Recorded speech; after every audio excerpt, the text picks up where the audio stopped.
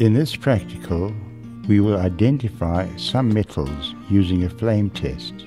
Metal ions in salt display distinctive colors when a salt or a solution of it burns in a colorless flame. We will use a Bunsen burner, a piece of platinum wire mounted in glass. Nichrome wire can be used if platinum is not available.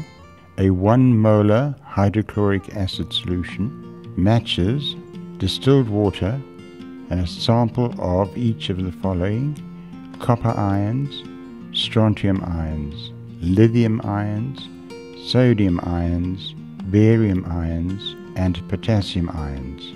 Method 1. Light the burner and adjust the air vent until the flame is as close to colorless or blue as possible. Clean a flame test wire by dipping the protruding wire section into a 1 molar hydrochloric acid solution. Hold the wire in the section in the hottest part of the flame for 10 seconds.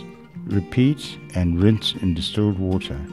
Dip the wire section into the solid salt or a solution of the salt and hold the wire with the salt in the flame. Observe the color of the flame and determine which cation is present. Clean the wire as before and repeat the test using the other salts which are listed. A second method. An alternative method can be used. Place a fairly concentrated solution of the salt into a clean spray bottle. Gently spray the solution into the flame and note the color of the flame. Copper will give a green flame. Strontium will give a brick red flame. Sodium will give a daffodil yellow flame. Potassium will give a lilac flame. Barium will give an apple green flame. And lithium will give us a red flame.